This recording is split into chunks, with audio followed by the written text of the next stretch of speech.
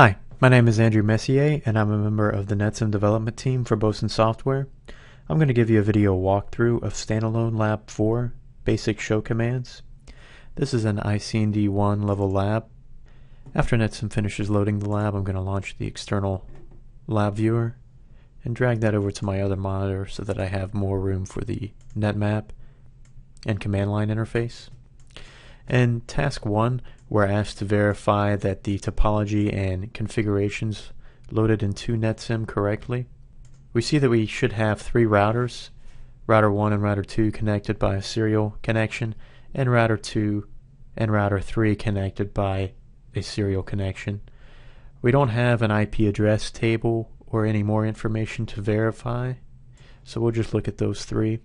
And this should happen by default when NetSim loads, but it's a good habit to get into at the beginning of each lab.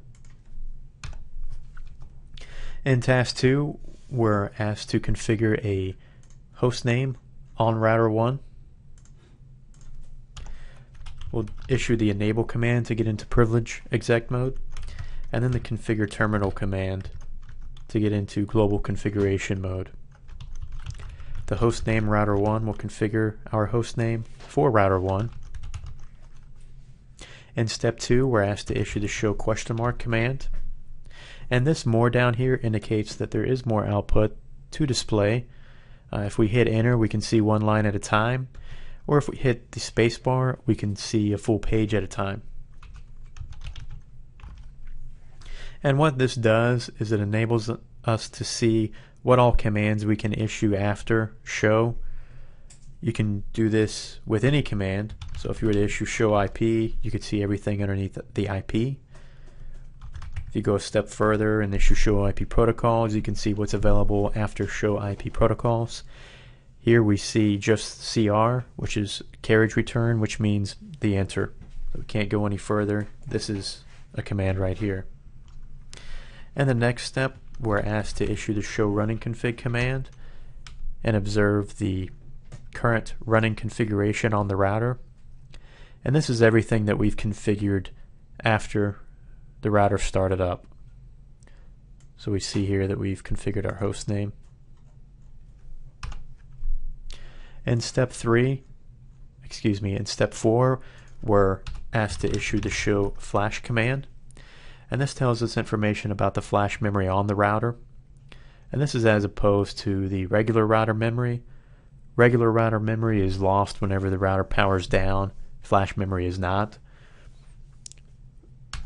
We see here that the operating system image is stored in flash memory, which would be a good thing to make sure we don't want to lose when the router powers down. In step 5, we're going to issue the show history command to see all of the recent commands that we've issued. And by default, a router will keep 10 of these in its command history, and we can configure that if we want to something larger. But we're going to see this default history size of 10 issuing the show terminal command. The show terminal command will tell us information about the input and output interface with a device. To change the history size, we're going to need to get back into global configuration mode, and we're going to change the history on line console 0.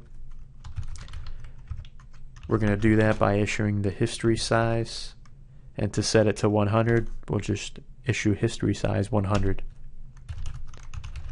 And to verify our configuration, we'll go back into the show terminal command, and we see that the history size is now 100, and the router will maintain a list of our last 100 commands.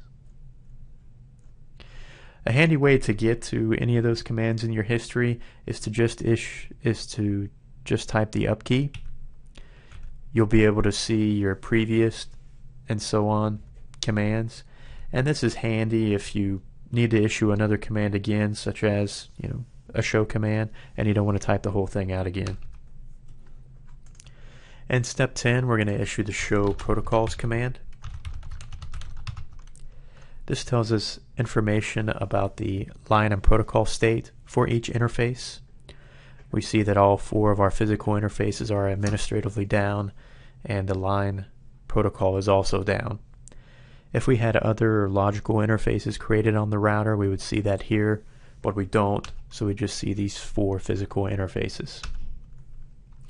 In step 11, we're going to issue the show version command. This tells us information about the routing platform or the operating system revision number. Tells us how long since this device was booted up last.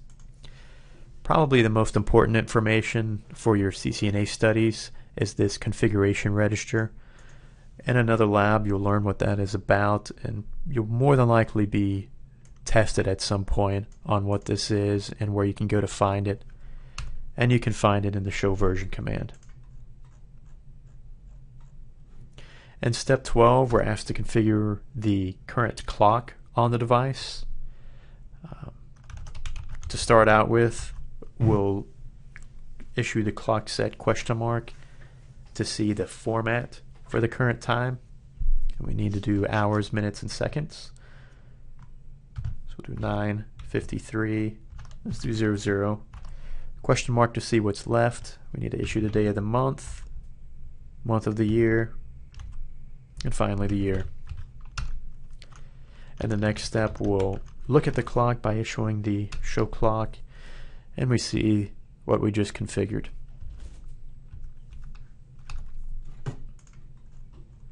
In step 14, we'll issue the show interfaces command. This gives us detailed information about each interface, information such as the MTU size or the bandwidth, delay, reliability, and load. Those are all pieces of information that may be important to you whenever you're configuring routing protocols or other activities. Depending on what you're doing, each one of these lines will be important to you at some point. In step 15, we're asked to issue the show IP interface brief command. And this gives us a brief information about each interface. It's going to tell us the IP address and the line of protocol state. Probably be issuing this command a lot as you begin with your CCNA level labs to verify your configuration each time that you've done it and to verify that interfaces are up and up. And finally, in step 16, we're asked to repeat all these commands on router 2 and router 3. I'm not going to do that in this video, but it is great practice for you at home. This concludes Standalone Lab 4 Basic Show Commands. I hope you've enjoyed it. Thank you for watching.